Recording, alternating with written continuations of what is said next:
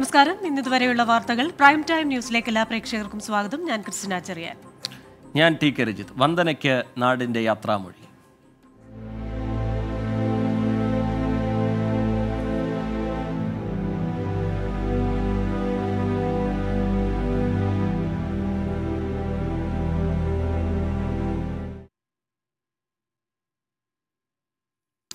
കൊട്ടാരക്കര താലൂക്ക് ആശുപത്രിയിൽ ഡ്യൂട്ടിക്കിടെ കൊല്ലപ്പെട്ട house surgeon doctor വന്ദനാദാസിന് ആദരാഞ്ജലി അർപ്പിച്ച് ജന്മനാട്. കോട്ടയം കടുത്തുരുത്തിലെ വീട്ടിൽ നൂറുകണക്കിന് ആളുകളാണ് അന്തിമോപചാരം അർപ്പിക്കാൻ എത്തുന്നത്. നാളെയാണ് സംസ്കാരം നടക്കുക.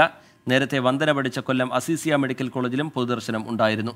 സുഹൃത്തുക്കളും സഹപ്രവർത്തകരുമടക്കം നിരവധി പേർ വന്ദനയെ അവസാനമായി കാണാനെത്തി. അതിനിടെ സന്ദീപിനെ കോടതി റിമാൻഡ് ചെയ്തു. പൂജപ്പുര സെൻട്രൽ ജയിലിലേക്ക് മാറ്റി. വിശദാംശങ്ങളുമായി മനീഷ് മഹിപാൽ ചേരുകയാണ് കോട്ടയത്ത് നിന്ന്. മനീഷ്, അത്യന്തം വികാരഭരിതമായ രംഗങ്ങളാണ് നമുക്ക് ഡോക്ടർ വന്ദനയുടെ വീട്ടിൽ നിന്ന് കാണാൻ സാധിക്കുന്നത്. ഒരു ഡോക്ടർ ആവുക എന്ന സ്വപ്നം സൂക്ഷിച്ച ആ വീട്ടിലേക്ക് തിരികെ എത്തിയിരിക്കുകയാണ് നിശ്ചേതമായ ശരീരത്തോടെ വന്ദന. അവിടെ നിന്നുള്ള കാഴ്ചകൾ എന്തൊക്കെയാണ്? എങ്ങനെയാണ് നാട്ടുകാരുടെ പ്രതികരണം? ക്രിസ്റ്റീന, നമുക്ക് ഊഹിക്കാൻ കഴിയുന്നത് പോലെ തന്നെ വളരെ ഹൃദയഭേദകമായ കാഴ്ചകളാണ് ഇവിടെയുള്ളത്. രാവിലെ തന്നെ ഈ മരണവാർത്ത അറിഞ്ഞ് ഒട്ടേറെ ആളുകൾ ഇവിടെ എത്തിയിരുന്നു. രാത്രി 8 മണിയോടുകൂടിയാണ് ഡോക്ടർ വന്ദനദാസിൻ്റെ മൃതദേഹം ഇവിടെ എത്തിച്ചത്. തുടർന്ന് പിന്നീട് 2 മണിക്കൂറോളം നേരം വീട്ട് പടിക്കൽ ഈ മൃതദേഹം പൊതുദർശനത്തിന് വെച്ചു. നിലവിൽ വീട്ടിനകത്തേക്ക് ഈ മൃതദേഹം മാറ്റിയിട്ടുണ്ട്. മറ്റൊരു പ്രധാനപ്പെട്ട കാര്യം, നേരത്തെ 11 മണിക്ക് ആണ് ഈ ശവസംസ്കാര ചടങ്ങുകളൊക്കെ തന്നെ നടക്കുക എന്നുള്ളൊരു അറിയിപ്പ് വന്നിരുന്നു. പക്ഷേ അതിന് സ്ഥിരീകരണം വന്നിട്ടുണ്ട്. ഉച്ചയ്ക്ക് 2 മണിക്കാണ് ശവസംസ്കാര ചടങ്ങുകളൊക്കെ തന്നെ ആരംഭിക്കുക എന്ന് മന്ത്രി VN വാസവൻ വ്യക്തമാക്കിയിട്ടുണ്ട്. ഒപ്പം തന്നെ നാളെ നിലവിൽ വീടിനകത്തേക്ക് മാറ്റിയിട്ടുണ്ട് മൃതദേഹം. ഇപ്പോഴും ഈ സമയം 10:45 കഴിഞ്ഞിട്ടും ഒരുപാട് ആളുകളാണ്, ഈ നാട്ടിലുള്ള ആളുകൾ ഈ വീട്ടിലേക്ക് എത്തുന്നത്. അവസാനമായി വന്ദനയെ ഒരു നോക്ക് കാണാൻ വേണ്ടി ഒരുപാട് ആളുകൾ എത്തുന്നുണ്ട്. ഏറ്റവും പ്രധാനപ്പെട്ട കാര്യം, വന്ദന പഠിച്ച സ്കൂളൊക്കെ തന്നെ ഇവിടെ അടുത്താണ്. 1 മുതൽ 12ാം ക്ലാസ് വരെ പഠിച്ചത് കുറവിലങ്ങാട് ഒരു സ്വകാര്യ സ്കൂളിലാണ്.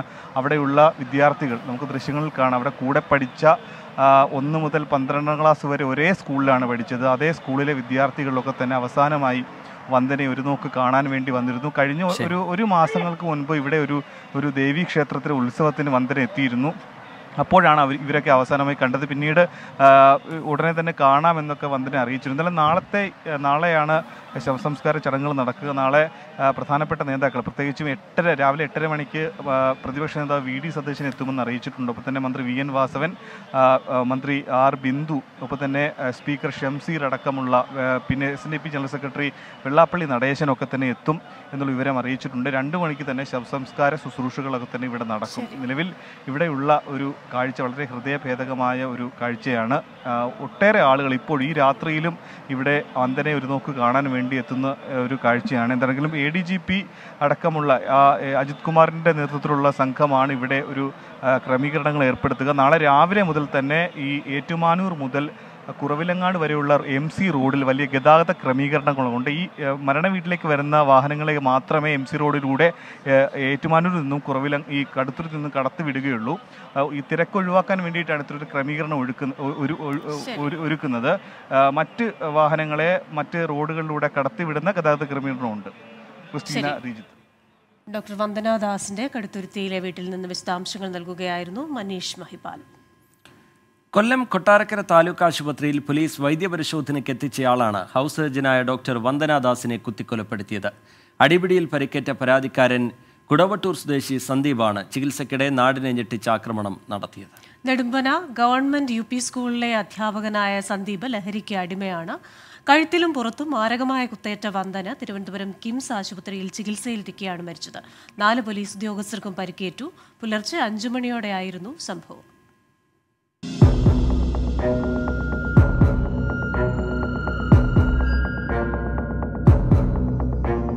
രാവിലെ 3:30 പോലീസ് സന്ദീപുമായി കൊട്ടാരക്കര താലൂക്ക് ആശുപത്രിയിലെത്തുന്നു. ഡോക്ടർമാർ പരിശോധിച്ച് മുറിവിൽ മരുന്ന് വയ്ക്കാൻ നിർദ്ദേശിച്ചു. പ്രതി ശാന്തൻ. കാലിലെ മുറിവിൽ നഴ്സ് മരുന്ന് വയ്ക്കുന്നു. പെട്ടെന്ന് ആയുധമെടുത്ത് സന്ദീപ് പ്രകോപിതനായി. ആദ്യം ഒപ്പം വന്ന ബിനുവിനെ ചവിട്ടി വീഴ്ത്തുന്നു. ഞാൻ ഡ്രസ്സിങ് ചെയ്തുകൊണ്ട് നിൽക്കുമായിരുന്നു. അത് തീരുന്നതിന് മുന്നേ പേഷ്യൻ്റ് അവിടെ നിന്ന് ഇറങ്ങി വെളി വരുമായിരുന്നു. വയലൻ്റായിട്ട് വെളി വന്ന് വെളിയിൽ നിന്ന ബന്ധുവിനെയും പോലീസുകാരനെയൊക്കെ ആക്രമിക്കുമായിരുന്നു. ഒപ്പം വന്ന പോലീസുകാരനെയാണ് സന്ദീപ് പിന്നെ ആക്രമിച്ചത്. തടയാൻ ശ്രമിച്ച ASIയെയും ആശുപത്രിയിലെ കത്രിക ഉപയോഗിച്ച് കുത്തിപ്പരിക്കേൽപ്പിക്കുന്നു. Home ഗാർഡിനെയും ambulance ഡ്രൈവറെയും ആക്രമിക്കുന്നു. അന്നേരം എന്താണെന്ന് അറിയുമ്പോൾ ഞാൻ കയറി പിടിച്ചു. അന്നേരം എൻ്റെ കയ്യിൽ ഞാൻ മുറിഞ്ഞു. കൈ മുറിഞ്ഞപ്പോൾ ഞാൻ നോക്കിയപ്പോൾ എൻ്റെ കയ്യിൽ ചുരുട്ടി പിടിച്ച് കത്രികയുണ്ട്.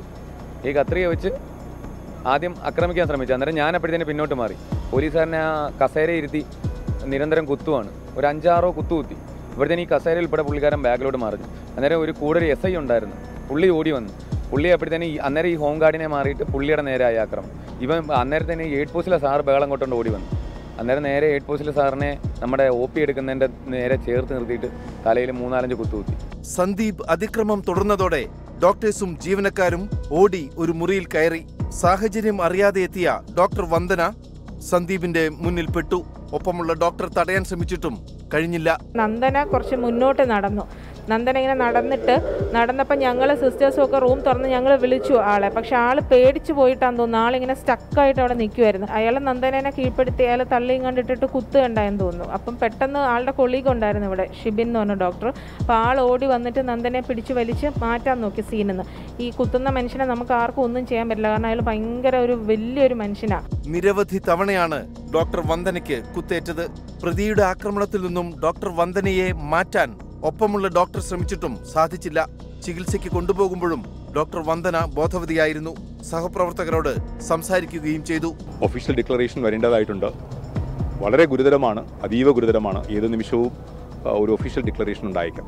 രാവിലെ 8:30 ഡോക്ടേഴ്സിന്റെ ശ്രമങ്ങളെല്ലാം വിഫലമാക്കി ഡോക്ടർ വന്ദനയുടെ മരണം സ്ഥിരീകരിച്ചു. ടീം 24, കൊട്ടാരക്കര, തിരുവനന്തപുരം. വനിതാ ഡോക്ടറുടെ അരുംകൊലയിൽ വിറങ്ങലിച്ച് കേരളം. സംഭവത്തിൽ സമഗ്രമായ അന്വേഷണം നടത്തുമെന്ന് മുഖ്യമന്ത്രി അറിയിച്ചു. സംഭവിക്കാൻ പാടില്ലാത്തതാണ് സംഭവിച്ചതെന്ന് പറഞ്ഞ ഗവർണർ ആരിഫ് മുഹമ്മദ് ഖാൻ വാക്കുകൾ പൂർത്തിയാക്കാൻ കഴിയാതെ വിതുമ്പി. ഡോക്ടർമാർക്കും ആരോഗ്യ പ്രവർത്തകർക്കുമെതിരെയുള്ള ആക്രമണങ്ങളിൽ സർക്കാർ ശക്തമായ നടപടി സ്വീകരിക്കുമെന്നാണ് മുഖ്യമന്ത്രി പ്രസ്താവനയിലൂടെ അറിയിച്ചത്. വിഷയത്തിൽ സമഗ്രമായ അന്വേഷണം നടത്തുമെന്നും അദ്ദേഹം വ്യക്തമാക്കി. എന്നാൽ പോലീസിന്റെ അലംഭാവം കാരണമാണ് ഒരു യുവ ഡോക്ടർ കൊല്ലപ്പെട്ടതെന്ന് പ്രതിപക്ഷ നേതാവ് VD സതീശൻ പ്രതികരിച്ചു. സർക്കാർ സ്പോൺസേഡ് ക്രൈമാണ് ഉണ്ടായതെന്നും അദ്ദേഹം പറഞ്ഞു. ജനങ്ങളുടെ ജീവനും സ്വത്തും സംരക്ഷിക്കാൻ ഉത്തരവാദിത്തപ്പെട്ട സ്റ്റേറ്റിന്റെ ഭാഗത്തുണ്ടായിരുന്ന തെറ്റുകൊണ്ടാണ് ഈ ദുരന്തം ഇവിടെ സംഭവിച്ചത്. സംഭവിക്കാൻ പാടില്ലാത്തതാണ് സംഭവിച്ചതെന്ന് പറഞ്ഞ ഗവർണർ ആരിഫ് മുഹമ്മദ് ഖാൻ വാക്കുകൾ പൂർത്തിയാക്കാനാകാതെ വിതുമ്പി. Their grief is beyond words. We can only share their grief. We can only share their grief.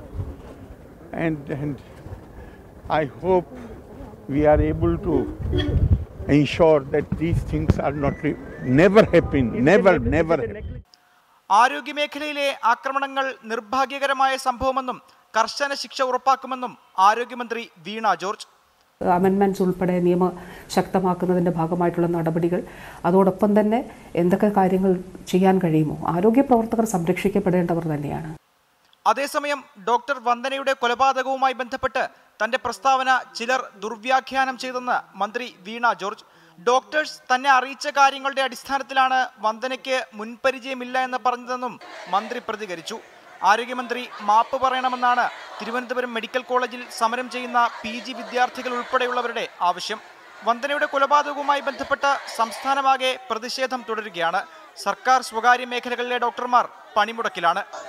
24 Thiruvananthapuram. Doctor വന്ദനാദാസിനെ കുത്തിക്കൊലപ്പെടുത്തിയ Sandeep സ്ഥിരം പ്രശ്നക്കാരൻ. കൊല്ലം പൂയപ്പള്ളി ചെറുകരക്കോണം സ്വദേശിയായ സന്ദീപ് അധ്യാപകനായിരുന്നു. എന്നാൽ കടുത്ത മദ്യപാനിയായ അയാൾ സ്കൂളിനും തലവേദനയായിരുന്നു. കുടുംബജീവിതത്തിലും പൊതുജീവിതത്തിലും സന്ദീപിന് ഒരു ചിട്ടയും ഉണ്ടായിരുന്നില്ല. 2 കുട്ടികളുടെ പിതാവായ സന്ദീപ് പക്ഷേ നാളുകളായി ഭാര്യയുമായി അകന്നു കഴിയുകയാണ്. വീട്ടിലും വഴക്ക് പതിവായിരുന്നു എന്ന് നാട്ടുകാർ പറയുന്നു. അധ്യാപക ഫാമിലി ആയിരുന്നു. അദ്ദേഹത്തിൻ്റെ ജ്യേഷ്ഠനും ഒരു ഹയർ സെക്കൻഡറി അധ്യാപകനാണ്. ഒരു 2 ആൺമക്കളാണുള്ളത്. പിന്നെ വൈഫുമായിട്ട് പിണങ്ങി നിൽക്കുകയാണ്. 4 വർഷമായിട്ട് പിണങ്ങി നിൽക്കുകയാണ്. നാട്ടിൽ അധിക ബന്ധങ്ങളൊന്നും സന്ദീപിനുണ്ടായിരുന്നില്ല. മദ്യപിച്ച് ലക്ക് കെട്ടി നിൽക്കുന്നത് നാട്ടുകാരിൽ പലരും പല ദിവസങ്ങളിലും കണ്ടിട്ടുമുണ്ട്. അധ്യാപനാണെന്നറിയാം, മദ്യപാന ശീലം ഉണ്ടെന്നറിയാം. മിക്കവാറും നമ്മൾ കാണുന്ന സമയത്ത് മിക്കവാറും ഒക്കെ ആ ഒരു രൂപത്തിലാണ് കണ്ടിട്ടുള്ളത്. ചിലരൊക്കെ ഈ കുടിച്ച് ചില ചീത്തവിളിയൊക്കെ ഉണ്ടായിട്ടുണ്ട്. ഉണ്ടായപ്പം ആൾക്കാർ അടിച്ചിട്ടുമുണ്ട്. വിലങ്ങറ UP സ്കൂളിലെ അധ്യാപകനായിരുന്ന സന്ദീപ് സംരക്ഷിത ഒഴിവിലാണ് നെടുമ്പന UP സ്കൂളിലേക്ക് എത്തുന്നത്. ആദ്യ ദിവസങ്ങളിൽ നെടുമ്പന സ്കൂളിലെത്തുമ്പോൾ മദ്യപിച്ചെത്തിയത് അധ്യാപകർ ചോദ്യം ചെയ്തിരുന്നു. പിന്നീട് ജോലി സമയത്ത് അത്തരത്തിൽ ആവർത്തിച്ചിട്ടില്ലെന്ന് സഹാധ്യാപകർ പറയുന്നു. ആദ്യം വന്ന സമയത്ത് ചെറിയ ഒരു പ്രശ്നങ്ങളൊക്കെ നമുക്ക് തോന്നിയിരുന്നു. പക്ഷേ കുട്ടികളോടൊന്നുമില്ല. നമുക്ക് അനുഭവപ്പെട്ടതിൻ്റെ അടിസ്ഥാനത്തിൽ നമ്മൾ അദ്ദേഹത്തെ വിളിച്ചു. ഇത് നമ്മുടെ സ്കൂളിൻ്റെ നിലനിൽപ്പിലാണ്, അപ്പോൾ ഇവിടെ പറ്റൂല എന്ന് പറഞ്ഞു. അതിനുശേഷം പുള്ളി ആ കാര്യങ്ങളിലൊന്നും അത്ര ഇതായിട്ട് നമ്മുടെ സ്കൂളിൽ നീറ്റായിട്ടാണ് വന്നുകൊണ്ടിരുന്നത്. സ്വകാര്യ വിഷയങ്ങൾ അധ്യാപകരോട് പറയാനോ വലിയ സൗഹൃദം സ്ഥാപിക്കാനോ ശ്രമിച്ചിട്ടുമില്ല. നമുക്ക് സ്കൂളിൽ കുട്ടികളോടൊക്കെ വളരെ മാന്യമായ രീതിയിലായിരുന്നു പെരുമാറിയിരുന്നത്. അത് 10-4 ഒരു കുഴപ്പമില്ല. അതിനുശേഷമുള്ള കാര്യം നമുക്കറിയത്തില്ല. നമ്മളുമായിട്ട് അത്ര അടുപ്പവും ഇല്ല. എന്നാൽ നമ്മുടെ ഫാമിലി പ്രോബ്ലംസ് ഒന്നും ചർച്ച ചെയ്യാറില്ല. മാതാവിന്റെ അസുഖവും ജോലി നഷ്ടപ്പെടുമെന്ന ആശങ്കയും സന്ദീപിനെ കൂടുതൽ മാനസിക സംഘർഷത്തിൽ ആക്കിയിരുന്നു. 24 കൊല്ലം. സംസ്ഥാനത്ത് ആരോഗ്യ പ്രവർത്തകർക്കെതിരെയുള്ള അതിക്രമത്തിന് കർശന ശിക്ഷ ഉറപ്പാക്കാൻ ഉടൻ നിയമ ഭേദഗതി കൊണ്ടുവരുമെന്ന് ആരോഗ്യമന്ത്രി വീണ ജോർജ്. ഇതിനായി ഓർഡിനൻസ് കൊണ്ടുവരുമെന്നും മന്ത്രി പറഞ്ഞു. നിലവിലുള്ള നിയമവ്യവസ്ഥകൾ ശക്തമാക്കുമെന്നും ആരോഗ്യമന്ത്രി 24-നോട് വ്യക്തമാക്കി. വിഷയത്തിൽ മന്ത്രി റിപ്പോർട്ട് തേടിയതുകൊണ്ട് കാര്യമില്ല എന്നും നടപടികളാണ് ആവശ്യമെന്നും KB ഗണേഷ് കുമാർ MLA പ്രതികരിച്ചു. ആരോഗ്യ പ്രവർത്തകർക്കെതിരായ അതിക്രമങ്ങളിൽ കർശന ശിക്ഷ ഉറപ്പാക്കാനാണ് സർക്കാർ തീരുമാനമെന്ന് ആരോഗ്യമന്ത്രി വീണ ജോർജ് 24-ന് നൽകിയ പ്രത്യേക അഭിമുഖത്തിൽ വ്യക്തമാക്കി. ആരോഗ്യ പ്രവർത്തകർക്കെതിരായ ആക്രമണങ്ങൾ ഒരു കാരണവശാലും അംഗീകരിക്കാനാവില്ല. ഇതിനായി നിയമ ഭേദഗതി കൊണ്ടുവരും. അടുത്ത നിയമസഭാ സമ്മേളനത്തിന് മുമ്പായി ഓർഡിനൻസ് കൊണ്ടുവരാനാണ് നീക്കം. ഇതിനായി IMA, KGMOA, KGMCTA, nurses union എന്നീ സംഘടനകളുമായി ചർച്ച നടത്തും. നമ്മളെ സംബന്ധിച്ചിടത്തോളം, പ്രത്യേകിച്ച് ഏത് വ്യക്തിയെ സംബന്ധിച്ചിടത്തോളം വളരെ ദുഃഖിപ്പിക്കുന്നതായിട്ടുള്ള വളരെ ഒരു സംഭവമാണ്, നിർഭാഗ്യകരമായിട്ടുള്ളൊരു സംഭവമാണ്. ഇത്തരത്തിലുള്ള ആക്രമണങ്ങൾ ഒരു കാരണവശാലും അംഗീകരിക്കാൻ കഴിയാത്തതാണ്. പ്രത്യേകിച്ച് ആരോഗ്യ പ്രവർത്തകരെ സംബന്ധിച്ചിടത്തോളം അവരുടെ മനോവീര്യം തകർക്കുന്നതാണ്. ഞാൻ ഇതിൻ്റെ ഒരു യോഗങ്ങൾ വിളിച്ചു ചേർത്തിരുന്നു. KGMOA, KGMCTA, IMA എല്ലാവരെയും വിളിച്ചു ചേർത്ത് അടുത്തൊരു ഈ ഒരു അസംബ്ലി സെഷനിൽ നമുക്ക് പബ്ലിക് ഹെൽത്ത് ബില്ല് ഉണ്ടായിരുന്നു. അപ്പോൾ അടുത്തൊരു അസംബ്ലി സെഷന് മുൻപ് ഒരു ഓർഡിനൻസ് ആയിട്ട് ഇറക്കാൻ കഴിയുമോ എന്നുള്ള കാര്യം പരിശോധിച്ച് അതിൻ്റെ പ്രവർത്തനങ്ങൾ നടക്കുകയാണ്. ഡോക്ടർമാർക്ക് സുരക്ഷ ഉറപ്പാക്കണമെന്നും മയക്കുമരുന്ന് ഉപയോഗിക്കുന്നവരെ പോലീസ് പ്രത്യേകം ശ്രദ്ധിക്കണമെന്നും KB ഗണേഷ് കുമാർ MLA. മന്ത്രി റിപ്പോർട്ട് തേടിയതുകൊണ്ടൊന്നും കാര്യമില്ല, നടപടിയാണ് ആവശ്യമെന്നും KB ഗണേഷ് കുമാർ 24-നോട് പറഞ്ഞു. ഇതിനിടെയാണ് ഐക്യരാഷ്ട്രസഭയുടെ ദുരന്ത നിവാരണ വിദഗ്ധനായ മുരളി തുമ്മാരക്കുടിയുടെയും IMA സംസ്ഥാന പ്രസിഡന്റ് സുൽഫി നൂഹുവിന്റെയും ഫേസ്ബുക്ക് പോസ്റ്റുകളും ചർച്ചയാകുന്നത്. മുരളി തുമ്മാരക്കുടി ഏപ്രിൽ 1-ന് ബോട്ടപകടം പ്രവചിച്ച അതേ പോസ്റ്റിൽ തന്നെ ആരോഗ്യ പ്രവർത്തകൻ ആക്രമണത്തിൽ മരണപ്പെടുമെന്ന് പ്രവചിച്ചിരുന്നു. മാസത്തിൽ 5 ആരോഗ്യ പ്രവർത്തകരാണ് അക്രമത്തിന് ഇരയാകുന്നതെന്ന കണക്ക് മുൻനിർത്തിയായിരുന്നു അദ്ദേഹത്തിന്റെ പ്രവചനം. ഒരാൾ ഉടൻ കൊല്ലപ്പെടും, ഒരുപക്ഷെ ഞാനായിരിക്കുമെന്നായിരുന്നു doctor Zulfi നൂഹുവിന്റെ Facebook post. ഡോക്ടർമാർക്കെതിരായ ആക്രമണങ്ങളുടെ പശ്ചാത്തലത്തിലായിരുന്നു doctor സുൽഫിയുടെ March മാസത്തിലെ പ്രതികരണം. 24 തിരുവനന്തപുരം. രക്ഷപ്പെടാൻ ശ്രമിച്ച ഡോക്ടർ വന്ദനയെ സന്ദീപ് പിന്നാലെയെത്തി കുത്തിയെന്ന് FIR. തലയ്ക്ക് ഗുരുതരമായി കുത്തി പരിക്കേൽപ്പിച്ചു. വന്ദന അവശയായി നിലത്ത് വീണ ശേഷവും ആക്രമിച്ചുവെന്ന് FIR-ൽ പറയുന്നു. വന്ദനയ്ക്ക് 11 കുത്തേറ്റുവെന്നാണ് പ്രാഥമിക പോസ്റ്റ്മോർട്ടം റിപ്പോർട്ടിലെ വിവരം. ആക്രമണത്തിന്റെ ക്രൂരത വ്യക്തമാക്കുന്നതാണ് കൊട്ടാരക്കര പോലീസ് തയ്യാറാക്കിയിരിക്കുന്ന FIR. കരുതിക്കൂട്ടിയുള്ള ആക്രമണം എന്നാണ് FIR-ൽ പറയുന്നത്. മുറിവിൽ മരുന്ന് വെക്കുന്നതിനിടെ സന്ദീപ് കത്രിക കൈക്കലാക്കി. യാതൊരു പ്രകോപനവുമില്ലാതെ വന്ദനയുടെ തലയിൽ ആദ്യം കുത്തി. ഓടി രക്ഷപ്പെടാൻ ശ്രമിച്ചപ്പോൾ ആക്രോശിച്ചു. നിന്നെയൊക്കെ കുത്തിക്കൊല്ലുമെന്നായിരുന്നു ആക്രോശം. ഒബ്സർവേഷൻ റൂമിൽ അതിക്രമിച്ചു കയറിയും ആക്രമിച്ചു. തലയിലും തുരുതുരാ കുത്തി പരിക്കേൽപ്പിച്ചു. വന്ദന അവശയായി നിലത്ത് വീണപ്പോൾ നിലത്തിട്ട് കുത്തിയെന്നും FIR-ൽ പറയുന്നു. സന്ദീപ് ബന്ധുവിനെയും പോലീസുകാരെയുമാണ് ആദ്യം ആക്രമിച്ചതെന്ന് ദൃക്സാക്ഷിമൊഴിയുണ്ടായിരുന്നു. ഇക്കാര്യം വിശദമായി പരിശോധിക്കുമെന്നും സീനിയർ ഡോക്ടർമാരുടെ മൊഴിയുടെ അടിസ്ഥാനത്തിലാണ് FIR തയ്യാറാക്കിയതെന്നുമാണ് പോലീസിന്റെ വിശദീകരണം. വന്ദനയുടെ ശരീരത്തിൽ 11 കുത്തുകളെന്നാണ് പ്രാഥമിക പോസ്റ്റ്മോർട്ടം റിപ്പോർട്ട്. തലയുടെ പിൻഭാഗത്തും ചെവിയുടെ ഭാഗത്തും മൂക്കിലും ഇടത് കൈയിലും കുത്തേറ്റുവെന്നും പോസ്റ്റ്മോർട്ടത്തിൽ വ്യക്തമായി. അതേസമയം പ്രതി സന്ദീപിനെ 14 ദിവസത്തേക്ക് റിമാൻഡ് ചെയ്തു. പൂജപ്പുര സെൻട്രൽ ജയിലിലേക്കാണ് സന്ദീപിനെ മാറ്റിയത്. 24 തിരുവനന്തപുരം. യുവ ഡോക്ടർ ഡ്യൂട്ടിക്കിടെ കൊല്ലപ്പെട്ട സംഭവത്തിൽ പ്രതിഷേധം ശക്തമാക്കി ഡോക്ടർമാരുടെ സംഘടനകൾ. IMA-യുടെ സമരപ്രഖ്യാപനത്തിന് പിന്നാലെ KGMOയും നാളെ സമരം തുടരുമെന്ന് അറിയിച്ചിട്ടുണ്ട്. ചീഫ് സെക്രട്ടറി ഡോക്ടർമാരുടെ സംഘടനകളുമായി ചർച്ച നടത്തിയെങ്കിലും അത് പരാജയപ്പെടുകയായിരുന്നു. ഡോക്ടർ വന്ദനാദാസിന്റെ ക്രൂരമായ കൊലപാതകത്തിൽ സംസ്ഥാന വ്യാപക പ്രതിഷേധമാണ് ഇന്ന് നടന്നത്. പ്രതിഷേധം അവസാനിപ്പിക്കാൻ തക്ക നടപടികൾ സർക്കാരിൽ നിന്നുണ്ടായില്ലെന്ന് ആരോപിച്ചാണ് നാളെയും മെഡിക്കൽ സമരം തുടരാൻ തീരുമാനിച്ചത്. IMAയുടെ എല്ലാ തലത്തിലുള്ള ജൂനിയർ ഡോക്ടേഴ്സ് മുതൽ വളരെ സീനിയർ ആയിട്ടുള്ള ഡോക്ടർമാർ തന്നെ ഇൻഡെഫിനിറ്റ് ആയിട്ട് സമരം പ്രഖ്യാപിക്കണമെന്നാണ് ആവശ്യപ്പെട്ടത്. പക്ഷേ ഞങ്ങൾ നാളെയും കൂടെ സമരം പ്രഖ്യാപിക്കുകയാണ്.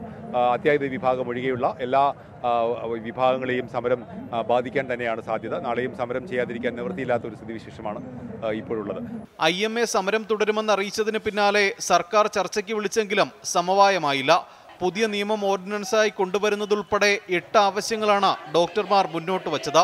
ചീഫ് സെക്രട്ടറിയും ആരോഗ്യ സെക്രട്ടറിയും പങ്കെടുത്ത ചർച്ചയിൽ KGMOയും PG വിദ്യാർത്ഥികളുടെ സംഘടനയും പങ്കെടുത്തിരുന്നു. അത്യാഹിത വിഭാഗങ്ങൾ സേവനം തുടരുമെന്ന് ഡോക്ടർമാരുടെ സംഘടനകൾ അറിയിച്ചു. ആരോഗ്യ പ്രവർത്തകരുടെ സുരക്ഷ ഉറപ്പാക്കുന്നതുവരെ VIP ഡ്യൂട്ടി ബഹിഷ്കരിക്കുന്നതിനാണ് KGMOയുടെ തീരുമാനം. ഡോക്ടർമാരുടെ ആവശ്യങ്ങളും ആശങ്കകളും മുഖ്യമന്ത്രിയെ അറിയിക്കാമെന്ന് ചീഫ് സെക്രട്ടറി ചർച്ചയിൽ ഉറപ്പ് നൽകി. എന്നാൽ അത് പോരെന്ന നിലപാടിൽ ഡോക്ടർമാർ ഉറച്ചു നിൽക്കുകയായിരുന്നു. അതിനിടെ പ്രതിഷേധം ശക്തമാകുന്ന സാഹചര്യത്തിൽ മുഖ്യമന്ത്രി ഡോക്ടർമാരെ ചർച്ചയ്ക്ക് വിളിച്ചു. നാളെ 10:30 മുഖ്യമന്ത്രിയുടെ ഓഫീസിലാണ് ചർച്ച നടക്കുക. 24 തിരുവനന്തപുരം. ഇപ്പോൾ ലഭിക്കുന്ന ഒരു വാർത്തയിലേക്കാണ്. സംസ്ഥാനത്തെ നിരത്തുകളിൽ AI ക്യാമറ കണ്ടെത്തുന്ന നിയമലംഘനങ്ങൾക്ക് പിഴ ഈടാക്കി തുടങ്ങാനുള്ള തീയതി ജൂൺ 5 നീട്ടി. ഈ മാസം 20 മുതൽ പിഴ ഈടാക്കാനായിരുന്നു നേരത്തെ തീരുമാനിച്ചിരുന്നത്. ഇരുചക്ര വാഹനത്തിൽ മൂന്നാമത്തെ ആളായി കുട്ടികളെ കൊണ്ടുപോകുന്നതിന് ഇളവ് നൽകുന്ന കാര്യത്തിൽ നിയമോപദേശം തേടും. വിശദാംശങ്ങളുമായി MG പ്രതീഷ് ചേരുകയാണ് തിരുവനന്തപുരത്ത് നിന്ന്.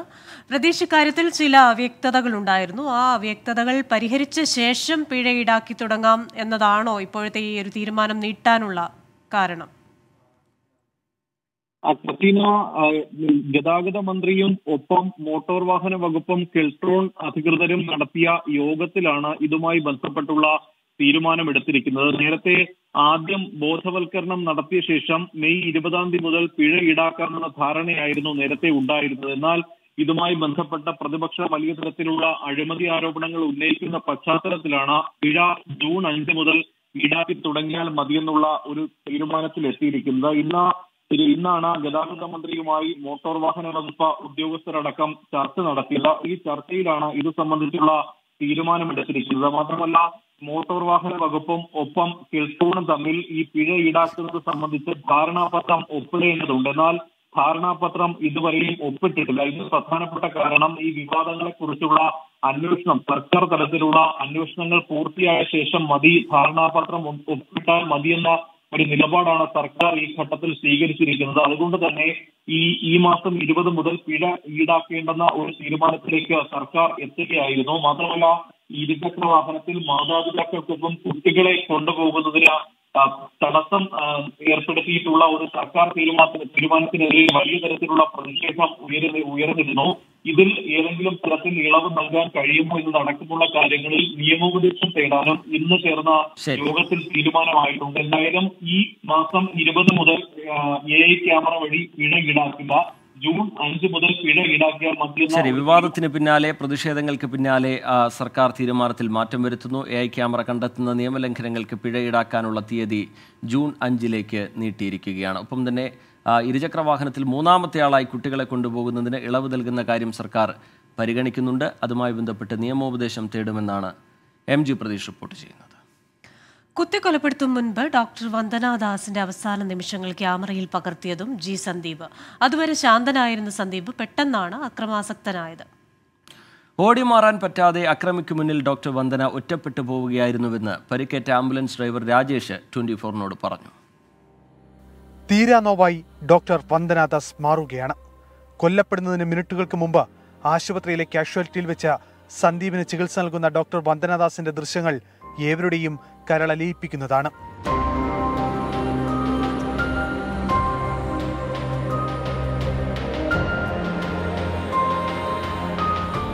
സന്ദീപിന്റെ അരികിൽ ചികിത്സ നൽകുന്ന മെഡിക്കൽ സംഘത്തിനൊപ്പം ഡോക്ടർ വന്ദന നിൽക്കുന്നത് ദൃശ്യങ്ങളിൽ കാണാം. പുലർച്ചെ 4 മണിയോടെയാണ് ആശുപത്രിയിൽ പോലീസ് സന്ദീപിനെ എത്തിക്കുന്നത്. ആ നിമിഷം സന്ദീപ് ശാന്തനായിരുന്നുവെന്ന് ഡ്യൂട്ടിയിലുണ്ടായിരുന്ന ഡോക്ടർ പൗർണമി 24-നോട് പറഞ്ഞു. ഞാൻ റൂമിൽ കയറി, അടച്ചു, റൂമിൽ കയറി. പക്ഷേ സിസ്റ്റേഴ്സ് എല്ലാവരും അവരുടെ റൂമിൽ കയറി. പക്ഷെ നന്ദന കുറച്ച് മുന്നോട്ട് നടന്നു. നന്ദന ഇങ്ങനെ നടന്നപ്പോൾ ഞങ്ങൾ സിസ്റ്റേഴ്സും ഒക്കെ റൂം തുറന്ന് ഞങ്ങൾ വിളിച്ചു ആളെ. പക്ഷെ ആൾ പേടിച്ച് പോയിട്ടാന്ന് തോന്നുന്നു. ആളിങ്ങനെ സ്റ്റക്കായിട്ട് അവിടെ നിൽക്കുമായിരുന്നു. അപ്പോഴത്തേക്ക് ഈ മനുഷ്യൻ നടന്നൊന്ന് അവർ ഫേസ് ടു ഫേസ് എത്തിയെന്ന് തോന്നുന്നു. ഞങ്ങൾക്ക് കാണുന്നില്ല, ഞങ്ങൾ റൂമിലാണ്. ഡ്രസ്സിംഗ് പൂർത്തിയാകുന്നതിന് മുമ്പ് സന്ദീപ് പുറത്തേക്ക് പോയെന്ന നഴ്സിംഗ് അസിസ്റ്റന്റ്. ഡോക്ടറെ കണ്ട് പേഷ്യന്റിന് ഡ്രസ്സിംഗ് ഉണ്ടായിരുന്നു. ഡ്രസ്സിംഗ് റൂമിൽ കൊണ്ടുവന്ന് ഇവർ 2 ഹൗസ് സർജന്മാരുടെ മുറിവഴിച്ച് നോക്കി എന്നോട് ഡ്രസ്സിംഗ് ചെയ്യാൻ പറഞ്ഞിട്ട് ഇവർ പുറത്തിറങ്ങി 2 പേരും. ഞാൻ ഡ്രസ്സിംഗ് ചെയ്തുകൊണ്ട് നിൽക്കുമായിരുന്നു. അത് തീരുന്നതിന് മുന്നേ പേഷ്യൻ്റ് അവിടെ നിന്ന് ഇറങ്ങി വെളി വരുമായിരുന്നു. വയലൻ്റായിട്ട് വെളിയിൽ നിന്ന ബന്ധുവിനെ പോലീസുകാരനെയൊക്കെ ആക്രമിക്കുമായിരുന്നു. കയ്യിൽ കരുതിയിരുന്ന കത്രി ഉപയോഗിച്ച് ആശുപത്രിയിൽ ഒപ്പമുണ്ടായിരുന്ന ബിനുവിനെ ആദ്യം ആക്രമിച്ചു. ഇയാളുടെ കയ്യിൽ അവിടെ നിന്ന് ഇയാൾ കത്രിക എന്തോ അവിടുന്ന് സാധനം ഡ്രസ്സിംഗ് റൂമിൽ നിന്ന് എടുത്തിട്ടുണ്ട്. അത് ഞങ്ങൾ കാണുന്നില്ല. അപ്പോൾ ഇങ്ങോട്ട് വന്ന പെട്ടെന്നങ്ങ് വയലൻ്റ് ആവുകയാണ്. എന്തോ പറഞ്ഞ് വയലൻ്റ് ആവുന്നു, എൻ്റെ കഴുത്തിന് കുത്തുന്നു. ഞാൻ ആദ്യം ഇത് എന്നെ ഇടിക്കുകയാണെന്ന്, കയ്യിൽ ആയുധമൊന്നും ഉണ്ടെന്ന് ഞാൻ അറിയുന്നില്ല, എന്നെ ഇടിക്കുകയാണെന്നാണ് ഞാൻ വിചാരിച്ചത്. തുടർന്ന് പോലീസ് ഉദ്യോഗസ്ഥരെ ആക്രമിച്ചു. സംഭവം തടയാൻ ശ്രമിച്ച ആംബുലൻസ് ഡ്രൈവർ രാജേഷിനും പരിക്കേറ്റു. പിന്നെ ഇടിക്കുന്നതായിട്ട് നമുക്ക് തോന്നുന്നുള്ളൂ ആദ്യം. അന്നേരം എന്താണെന്ന് അറിയുമ്പോൾ ഞാൻ കയറി പിടിച്ചു. അന്നേരം എൻ്റെ കയ്യിൽ ഞാൻ മുറിഞ്ഞു. കൈ മുറിഞ്ഞപ്പോൾ ഞാൻ നോക്കിയപ്പോൾ എൻ്റെ കയ്യിൽ ചുരുട്ടി പിടിച്ച് കത്രികയുണ്ട്. ഈ കത്രിക വെച്ച് ആദ്യം ആക്രമിക്കാൻ ശ്രമിച്ചു. അന്നേരം ഞാൻ അപ്പോഴത്തേന് പിന്നോട്ട് മാറി. അപ്പോൾ ഇതിന് ഹോം ഗാർഡ് ഉണ്ടായിരുന്നു. പോലീസുകാരെ മാത്രമേ കാണുന്നുള്ളൂ, ആരാ എന്തോന്ന് അറിയുന്നില്ല. പോലീസുകാരനെ ആ കസേരയെ ഇരുത്തി നിരന്തരം കുത്തുവാണ്. ഒരു 5-6 കുത്തി. ഇതിനിടയിൽ സന്ദീപിൽ നിന്ന് രക്ഷപ്പെടാൻ ആശുപത്രി ജീവനക്കാരും പോലീസും സമീപത്തെ റൂമുകളിൽ കയറി. ഇതറിയാതെ സന്ദീപിന്റെ അടുത്തേക്ക് വന്ന വന്ദനയെ നിലത്ത് തള്ളിയിട്ട് സന്ദീപ് കുത്തി പരിക്കേൽപ്പിക്കുകയായിരുന്നു. തുടർന്ന് കൂടെയുണ്ടായിരുന്ന ഡോക്ടർ ഷിബിനെത്തിയാണ് സന്ദീപിനെ ചവിട്ടി വീഴ്ത്തി ഡോക്ടർ വന്ദനയെ ആശുപത്രിയിലേക്ക് മാറ്റിയത്. എന്നിട്ടും വന്ദനയുടെ ജീവൻ രക്ഷിക്കാൻ ഇവർക്ക് കഴിഞ്ഞില്ല. 24 കൊല്ലം. ഡോക്ടർ വന്ദനയുടെ മരണം യാദൃശ്ചികമായി സംഭവിച്ചതാണെന്ന പോലീസ് വാദം നിലനിൽക്കുന്നതല്ല. അത് തെളിയിക്കുന്ന ഒരുപിടി സംഭവങ്ങൾ സംസ്ഥാനത്ത് ഉണ്ടായിട്ടുണ്ട്. 2023 മാർച്ച് 30 ഡോക്ടേഴ്സിനെ ആക്രമിച്ചാൽ കർശന നടപടി ഉണ്ടാകുമെന്ന് പരസ്യപ്പെടുത്തണമെന്ന് കേരള ഹൈക്കോടതി സംസ്ഥാന സർക്കാരിനോട് ആവശ്യപ്പെട്ടു. കോടതിയുടെ ഈ ഉത്തരവ് മാധ്യമങ്ങളിലൂടെ പ്രസിദ്ധീകരിക്കണമെന്ന് ജസ്റ്റിസ് ദേവൻ രാമചന്ദ്രൻ. ഡോക്ടേഴ്സിനെതിരായ അക്രമങ്ങൾ വർദ്ധിച്ച പശ്ചാത്തലത്തിലായിരുന്നു ഈ ഇടപെടൽ. തൊട്ടുപിന്നാലെ 2023 ഏപ്രിൽ 5 കോഴിക്കോട് ഫാത്തിമ ആശുപത്രിയിലെ കാർഡിയോളജിസ്റ്റ് ഡോക്ടർ PK അശോകനെ ആക്രമിച്ച കേസിൽ ഹൈക്കോടതി ഇടപെടുന്നു. പ്രതികളായ സൽമാനുൽ ഫാരിസ്, മുഹമ്മദ് റഷീദ് എന്നിവർക്ക് നൽകിയ ജാമ്യം ഹൈക്കോടതി റദ്ദാക്കി. ചെറിയ പ്രകോപനങ്ങളിൽ പോലും ഡോക്ടേഴ്സ് ആക്രമിക്കപ്പെടുന്നത് അനുവദിക്കാനാവില്ലെന്ന് ഡോക്ടർ ബെച്ചുകുര്യൻ തോമസ് ഇടക്കാല ഉത്തരവിൽ ചൂണ്ടിക്കാണിച്ചു. ഇനി 2023 ഏപ്രിൽ 30 കൃത്യം 10 ദിവസം മുൻപ് ഈ ദിവസമാണ് ഫോർട്ട് ആശുപത്രിയിലെ വനിതാ ഡോക്ടർ സമാന സാഹചര്യത്തിൽ ആക്രമിക്കപ്പെട്ടത്. മദ്യപിച്ച് ബഹളമുണ്ടാക്കിയ മരപ്പാലം സ്വദേശി വിവേകിനെ വൈദ്യപരിശോധനയ്ക്ക് എത്തിച്ചതാണ് പോലീസ്. ഇന്ന് സംഭവിച്ചതുപോലെ പുലർച്ചെ 2 മണിക്ക് ശേഷമാണ് സംഭവം. പ്രതിയും സഹോദരൻ വിഷ്ണുവും ചേർന്ന് മേശയും കസേരയും കട്ടിലുമെല്ലാം തകർത്തു. ഇത് തടയാൻ ശ്രമിച്ച പോലീസുകാരനും കുത്തേറ്റു. ഡോക്ടർ വന്ദന നേരിടേണ്ടി വന്നത് ഒറ്റപ്പെട്ട സംഭവമല്ല എന്നറിയാൻ ഇങ്ങനെ 100 ഉദാഹരണങ്ങളുണ്ട്. ഈ വർഷം ഫെബ്രുവരി 20 തിരുവനന്തപുരത്ത് മെഡിക്കൽ കോളേജ് ആശുപത്രി വളപ്പിലൂടെ നടന്നുപോയ വനിതാ ഹൌസ് സർജനെ ആക്രമിച്ചത്. ആശുപത്രിയിലെ കൂട്ടിരിപ്പുകാരാണ് പ്രതിയെ പിടികൂടി പോലീസിൽ ഏൽപ്പിച്ചത്. News desk 24. ഡോക്ടർ വന്ദനാദാസിന് കൊല്ലം മീയണ്ണൂർ അസീസിയ മെഡിക്കൽ കോളേജ് നൽകിയത് വൈകാരിക യാത്രാമൊഴി. പഠിച്ച കോളേജിൽ വന്ദനയുടെ ചേതനയേറ്റ ശരീരം എത്തിച്ചപ്പോൾ കാണാൻ ആയിരങ്ങൾ ഒഴുകിയെത്തി. പൊതുദർശന വേദിയിൽ വിദ്യാർത്ഥികളുടെ പ്രതിഷേധവും ഉണ്ടായി. 2016 വന്ദന മീയണ്ണൂർ അസീസിയ മെഡിക്കൽ കോളേജിലേക്ക് എത്തുന്നത്. കളിച്ചും പഠിച്ചും നടന്ന വഴികളിൽ വന്ദന ഇങ്ങനെ മടങ്ങി വരുമെന്ന് ആരും കരുതിയിരുന്നില്ല. സജീവമായി ആഘോഷങ്ങളിൽ പങ്കെടുത്തിരുന്ന അതേ ഓഡിറ്റോറിയത്തിൽ വന്ദനയുടെ പൊതുദർശനം. ഒപ്പം പഠിച്ചവരും വിദ്യാർത്ഥികളും അധ്യാപകരും രക്ഷകർത്താക്കളും ഒഴുകിയെത്തി. കരഞ്ഞു കലങ്ങിയ കണ്ണുമായി ആയിരങ്ങൾ അന്ത്യാഞ്ജലി അർപ്പിച്ചു.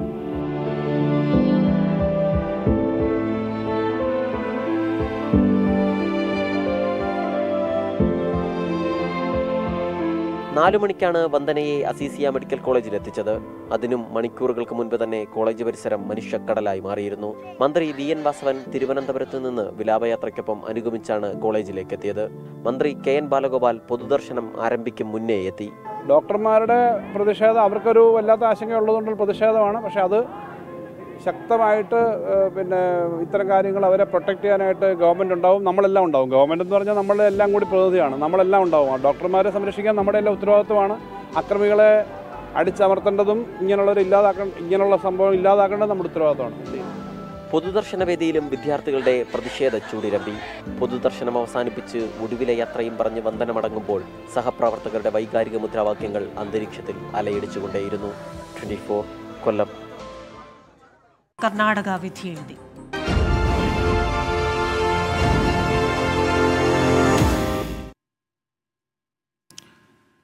രാജ്യം ഉറ്റുനോക്കുന്ന കർണാടക നിയമസഭാ തെരഞ്ഞെടുപ്പിൽ കോൺഗ്രസിന് നേരിയ മേൽക്കൈ പ്രവചിച്ച് എക്സിറ്റ് പോൾ ഫലങ്ങൾ. ഇന്ത്യ ടുഡേ സി ന്യൂസ് സർവേകൾ കോൺഗ്രസിന് കേവല ഭൂരിപക്ഷം പ്രവചിക്കുന്നു. ABP സർവേ BJPക്ക് മുൻതൂക്കം നൽകുമ്പോൾ റിപ്പബ്ലിക് കർണാടകയിൽ തൂക്കു മന്ത്രിസഭയാണ് പ്രവചിക്കുന്നത്. കടുത്ത പോരാട്ടം നടന്ന കന്നഡ മണ്ണിൽ അന്തിമ വിജയം ആർക്കാണെന്ന് ഇനിയും ഉറപ്പിച്ചു പറയാനായിട്ടില്ല. ഇന്ത്യ ടുഡേ ആക്സിസ് സർവേയിൽ 120 മുതൽ 140 സീറ്റ് വരെ സ്വന്തമാക്കി കോൺഗ്രസ് അധികാരത്തിലെത്തുമെന്നാണ് പ്രവചനം. BJPക്ക് 62 മുതൽ 80 സീറ്റ് വരെ ലഭിച്ചേക്കാം. JDSന് 25 സീറ്റ് വരെയും പ്രവചിക്കുന്നു. കോൺഗ്രസിന് മുൻതൂക്കം നൽകുന്നതാണ് പുറത്തുവന്ന സി ന്യൂസ് സർവേയും. കോൺഗ്രസിന് പരമാവധി 118 സീറ്റ് വരെ ലഭിച്ചേക്കാം. BJPക്ക് 79 മുതൽ 94 സീറ്റ് വരെയും JDSന് 25 മുതൽ 33 സീറ്റ് വരെയും പ്രവചിക്കുന്നു. ന്യൂസ് 18 സർവേ BJPക്ക് മുൻതൂക്കം നൽകുന്നുണ്ടെങ്കിലും വ്യക്തമായ ഭൂരിപക്ഷം പ്രവചിക്കുന്നില്ല. 108 സീറ്റുകൾ വരെ BJPക്ക് ലഭിച്ചേക്കാം. തൊട്ടുപിറകെ 100 സീറ്റുകൾ വരെ നേടി കോൺഗ്രസും ശക്തി തെളിയിക്കുമെന്ന് സർവേ ഫലം വ്യക്തമാക്കുന്നു. സി ന്യൂസ് സർവേയിൽ കോൺഗ്രസ് കേവല ഭൂരിപക്ഷം കടക്കുമെന്ന് പ്രവചിക്കുമ്പോൾ TV9 സർവേ BJPക്ക് മുൻതൂക്കം നൽകുന്നു. അതേസമയം തൂക്കുമന്ത്രിസഭയുടെ സാധ്യതയാണ് റിപ്പബ്ലിക് സർവേ തുറക്കുന്നത്. എല്ലാ സർവേകളിലും 20-ൽ കൂടുതൽ സീറ്റുകൾ JDSന് പ്രവചിക്കുന്നതും സവിശേഷതയാണ്. പ്രവചനങ്ങൾ സാധ്യമായാൽ കന്നഡ മണ്ണ് ആര് ഭരിക്കുമെന്ന് JDS തീരുമാനിക്കും. 24 ബംഗളൂരു. വീറും വാശിയും നിറഞ്ഞ പ്രചാരണ കോലാഹലങ്ങൾക്കൊടുവിൽ കർണാടകയിൽ വിധിയെഴുത്ത് പൂർത്തിയായി. തെരഞ്ഞെടുപ്പ് കമ്മീഷന്റെ ഒടുവിലത്തെ കണക്കുകൾ പ്രകാരം 70%-ലധികം പേർ സമ്മതിദാനാവകാശം വിനിയോഗിച്ചു. മെയ് 13-നാണ് വോട്ടെണ്ണൽ.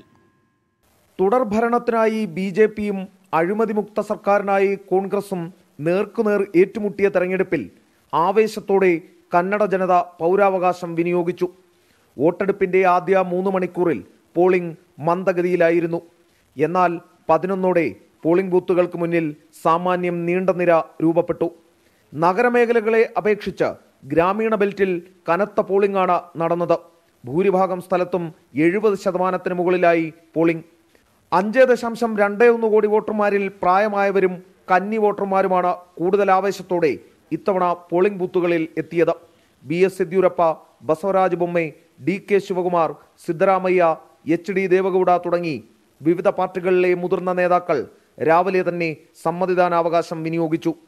135 സീറ്റുമായി തുടർഭരണം ഉറപ്പിക്കുമെന്ന യെദ്യൂരപ്പയും സഖ്യം വേണ്ടിവരില്ലെന്നും ഒറ്റയ്ക്ക് ഭൂരിപക്ഷം നേടുമെന്നും DK ശിവകുമാറും വ്യക്തമാക്കി. തെരഞ്ഞെടുപ്പുമായി ബന്ധപ്പെട്ട് 3ഇടങ്ങളിൽ അക്രമ സംഭവങ്ങൾ ഉണ്ടായതൊഴിച്ചാൽ പൊതുവെ സമാധാനപരമായിരുന്നു വോട്ടെടുപ്പ് നടപടികൾ. നഗരമേഖലയെ അപേക്ഷിച്ച് ഗ്രാമീണ മേഖലയിൽ കനത്ത പോളിംഗാണ് ഇക്കുറി നടന്നത്. BJPയും കോൺഗ്രസും ഒരുപോലെ വിജയം അവകാശപ്പെടുന്നു. എന്നാൽ യഥാർത്ഥ ജനവിധി എന്തെന്നറിയാൻ മെയ് 13 വരെ കാക്കണം. Cameraman Vijith ഊർക്കടവിനൊപ്പം S Srikanth, 24 Bengaluru.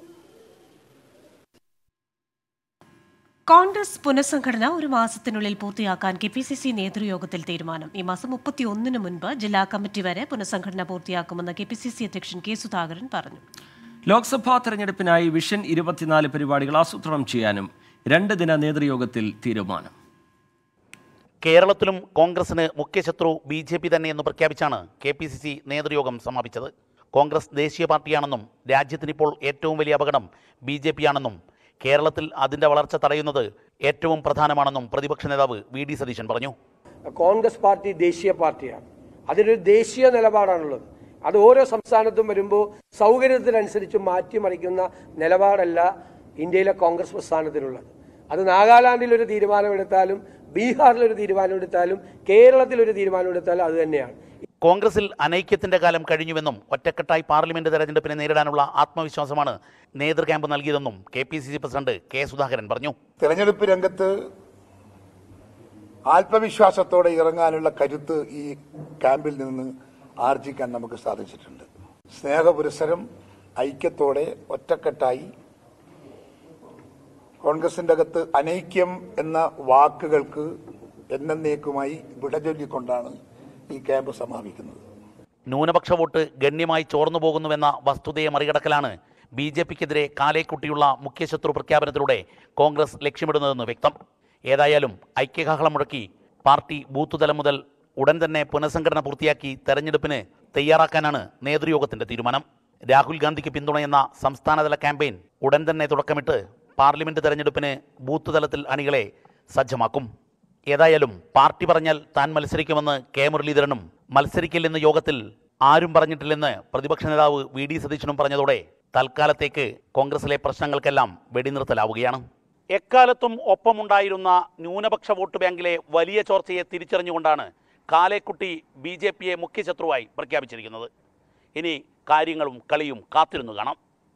Cameraman Arun പുതുപ്പാടിക്കൊപ്പം വയനാട്ടിൽ നിന്നും ദീപക് ധർമ്മടം 24. ഇനി ചില വാർത്തകൾ ചുരുക്കത്തിൽ.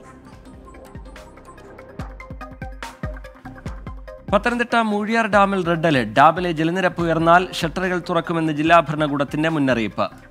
കക്കാട്ടാറിന്റെ ഇരുകരകളിലും താമസിക്കുന്നവർ ജാഗ്രത പുലർത്തണമെന്ന് നിർദ്ദേശം. സെക്രട്ടേറിയറ്റിൽ ബയോമെട്രിക് അറ്റൻഡൻസ് മാനേജ്മെന്റ് സിസ്റ്റം മുഖേന ഹാജർ രേഖപ്പെടുത്തുന്നതിന് മാർഗനിർദ്ദേശങ്ങൾ പുറത്തിറക്കി സർക്കാർ. ചീഫ് സെക്രട്ടറി ഒഴികെ സെക്രട്ടേറിയറ്റിലെ മുഴുവൻ ഉദ്യോഗസ്ഥരും ബയോമെട്രിക് പഞ്ചിംഗ് വഴി ഹാജർ രേഖപ്പെടുത്തണമെന്ന് ഉത്തരവ്. റെസ്ലിംഗ് ഫെഡറേഷൻ അധ്യക്ഷൻ ബ്രിജ്ഭൂഷണെതിരായ പരാതിയിൽ കോടതിയെ സമീപിച്ച് ഗുസ്തി താരങ്ങൾ. ഡൽഹി റോസ് അവന്യൂ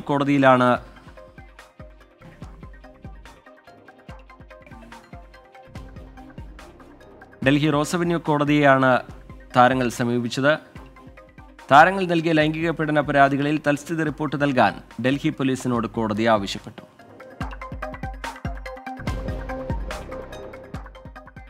മുഖ്യമന്ത്രി അശോക് ഗെഹ്ലോട്ടും സച്ചിൻ പൈലറ്റും തമ്മിലുള്ള പോര് രൂക്ഷമായിരിക്കെ രാജസ്ഥാൻ സർക്കാരിനെതിരെ പ്രധാനമന്ത്രി നരേന്ദ്രമോദി. രാജസ്ഥാൻ മുഖ്യമന്ത്രിക്ക് MLA-മാരെയും MLA-മാർക്ക് മുഖ്യമന്ത്രിയെയും വിശ്വാസമില്ലെന്ന് നരേന്ദ്രമോദി രാജസ്ഥാനിലെ പൊതുയോഗത്തിൽ ചോദിച്ചു.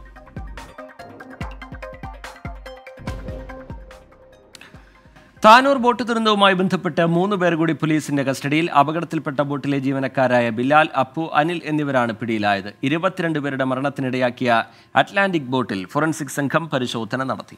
തൃശൂരിൽ നിന്നുള്ള ഫോറൻസിക് സംഘമാണ് അപകടം നടന്ന സ്ഥലത്തെത്തി തെളിവ് ശേഖരിച്ചത്. സംഭവത്തിൽ മനുഷ്യാവകാശ കമ്മീഷൻ ജില്ലാ കളക്ടറോടും പോലീസ് മേധാവിയോടും റിപ്പോർട്ട് തേടിയിട്ടുണ്ട്. മനുഷ്യാവകാശ കമ്മീഷൻ കേസെടുക്കാനുള്ള കാരണം ഏറ്റവും വലിയ മനുഷ്യാവകാശ ലംഘനം നടന്നു എന്നുള്ളതാണ്. വീഴ്ചകളുണ്ടെന്ന് പ്രാഥമികമായിട്ടൊക്കെ നമുക്ക് ശ്രദ്ധയിൽപ്പെട്ടതിൻ്റെ അടിസ്ഥാനത്തിലാണ് നമ്മൾ കേസെടുത്തത്. ഇനി നമ്മളിതിനെക്കുറിച്ച് കൂടുതൽ റിപ്പോർട്ട് ഞാനിപ്പം ജില്ലാ പോലീസ് മേധാവിയുടെ അടുത്തുനിന്നും ജില്ലാ കളക്ടറുടെ അടുത്തുനിന്നും അതേപോലെ തന്നെ ഈ ആലപ്പുഴയുള്ള ചീഫ് പോർട്ട് സർവേയർ അവരാണ് ഇതിൻ്റെ ലൈസൻസ് ഒക്കെ കൊടുക്കുന്നത് ഞാൻ മനസ്സിലാക്കി. അപ്പോൾ അദ്ദേഹത്തിൻ്റെ അടുത്തുനിന്ന് റിപ്പോർട്ട് ആവശ്യപ്പെട്ടിട്ടുണ്ട്. താനൂരിലുണ്ടായ ബോട്ട് അപകടത്തെക്കുറിച്ച് അന്വേഷിക്കാൻ retired justice VK മോഹനെ judicial commission ചെയർമാനായി നിയമിച്ചു. മന്ത്രിസഭായോഗമാണ് തീരുമാനമെടുത്തത്. നീലകണ്ഠൻ ഉണ്ണി, സുരേഷ് കുമാർ എന്നീ സാങ്കേതിക വിദഗ്ധർ കമ്മീഷൻ അംഗങ്ങളായിരിക്കും. താനൂർ ബോട്ട് അപകടത്തിൽ ജുഡീഷ്യൽ അന്വേഷണം പ്രഖ്യാപിച്ചിരുന്നു. കമ്മീഷന്റെ ചെയർമാനായി റിട്ടയർഡ് ഹൈക്കോടതി ജസ്റ്റിസ് VK മോഹനെ നിയമിക്കാൻ ഇന്ന് ചേർന്ന മന്ത്രിസഭായോഗം തീരുമാനിച്ചു. ഇൻലാൻഡ് വാട്ടർവേസ് അതോറിറ്റി ഓഫ് ഇന്ത്യയുടെ retired chief engineer Neelakantan Unni, Kerala waterways and infrastructure limited chief engineer Suresh Kumar എന്നീ സാങ്കേതിക വിദഗ്ധർ കമ്മീഷൻ അംഗങ്ങളായിരിക്കും. കമ്മീഷന്റെ ടേംസ് ഓഫ് റെഫറൻസ് പിന്നീട് നിശ്ചയിക്കും. അപകടത്തിന്റെ യഥാർത്ഥ കാരണവും കുറ്റക്കാരെയും കണ്ടെത്താനും ഭാവിയിൽ അപകടം ഒഴിവാക്കാനുള്ള ശുപാർശകളും ടേംസ് ഓഫ് റെഫറൻസിൽ ഉണ്ടാകും. ദുരന്തത്തിൽ മരിച്ച 22 പേരുടെയും കുടുംബത്തിലെ അനന്തരാവകാശികൾക്ക് മുഖ്യമന്ത്രിയുടെ ദുരിതാശ്വാസ നിധിയിൽ നിന്ന് 10 ലക്ഷം രൂപ വീതം ധനസഹായം പ്രഖ്യാപിച്ചിരുന്നു. പരിക്കേറ്റവരുടെ ചികിത്സാ ചെലവ്, രക്ഷാപ്രവർത്തനം എന്നിവയ്ക്കായി 25 ലക്ഷം രൂപയും അനുവദിച്ചിരുന്നു. ഇതുകൂടാതെ പരിക്കേറ്റവരുടെ തുടർ ചികിത്സാ ചെലവ് വഹിക്കാനും മന്ത്രിസഭായോഗം തീരുമാനിച്ചു. ഇതിനിടെ ദുരന്തത്തിന്റെ പശ്ചാത്തലത്തിൽ തുറമുഖ മന്ത്രി അഹമ്മദ് ദേവർകോവിൽ ഉന്നതതല യോഗം വിളിച്ചു ചേർത്തു. ബോട്ടുകൾക്ക് ലൈസൻസ് നൽകുന്നതിലും പരിശോധനയിലും സർക്കാർ നിശ്ചയിച്ച മാനദണ്ഡങ്ങൾ കർശനമായി പാലിക്കാൻ യോഗം തീരുമാനിച്ചു. ലൈസൻസിനായി അപേക്ഷിക്കുന്നവയിൽ കർശന പരിശോധനയ്ക്ക് ശേഷമാകും തുടർ നടപടി സ്വീകരിക്കുക. 24 തിരുവനന്തപുരം. AI ക്യാമറ വിവാദത്തിൽ പ്രതികരണവുമായി SRIT കമ്പനി. നിക്ഷേപവും GSTയും ബാങ്ക് പലിശയും ചേർത്താണ് പദ്ധതി ചെലവ് 151 കോടി കണക്കാക്കിയതെന്ന് SRIT പ്രസാദിയോ കൊണ്ടുവന്ന അൽ ഹിന്ദിനും ലൈറ്റ് മാസ്റ്റേഴ്സിനും ഫണ്ട് കൊണ്ടുവരാൻ കഴിഞ്ഞില്ല. സ്ഥാപനത്തിനെതിരെ ആരോപണം ഉന്നയിച്ച പ്രതിപക്ഷ നേതാവ് വി ഡി സതീശനും രമേശ് ചെന്നിത്തലയ്ക്കുമെതിരെ വക്കീൽ നോട്ടീസ് അയച്ചതായും കമ്പനി അധികൃതർ അറിയിച്ചു.